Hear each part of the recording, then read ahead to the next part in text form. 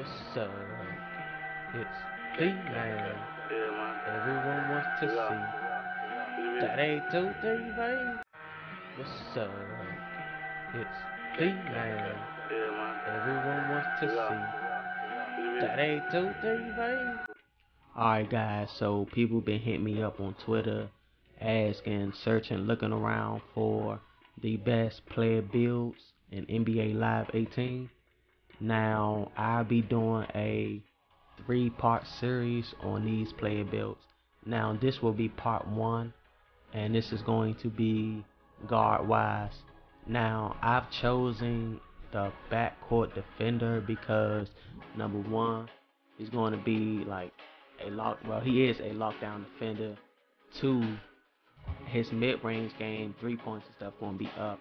Also, he's going to have some good strength to stick in with, you know, the ones and the two height wise average like 6 feet to like 6'5", 6'6". So that right there will play a huge factor. And his traits is definitely looking good right now. Now, the only thing I really don't like about this backcourt defender is that like his speed is somewhat low, but